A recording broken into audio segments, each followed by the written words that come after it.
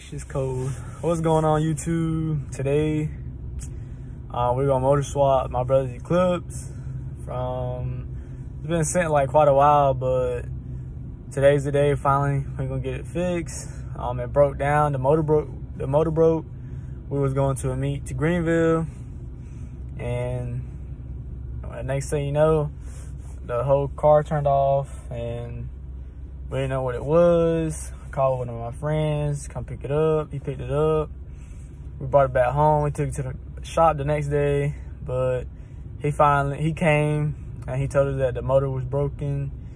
And we came and we got the motor.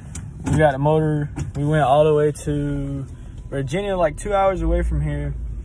And now today, after like 3, maybe 5 months, we're gonna get the car fixed and we're gonna get all that situated today. Got the Big Bird running back again. The motor still runs and all. It's not like broke to the point where the car doesn't move. It was one of the pistons that broke.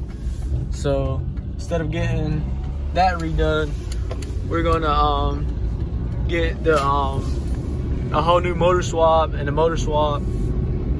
And we're on our way to the mechanic shop right now to take it, and hopefully it'll be done by like tomorrow or maybe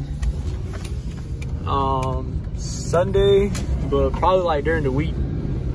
But I'll keep you guys updated, and thank you for watching. Subscribe, like, comment, and thank you guys for the support. Got this Benz here. Got here to the shop. I'm gonna leave the Eclipse because I gotta do the motor swap. Got here to the man. He's gonna work his magic. But we're gonna see how it goes. If it don't go well, I thought he was gonna put twin turbos in it, but I guess not. But bye-bye to the beast.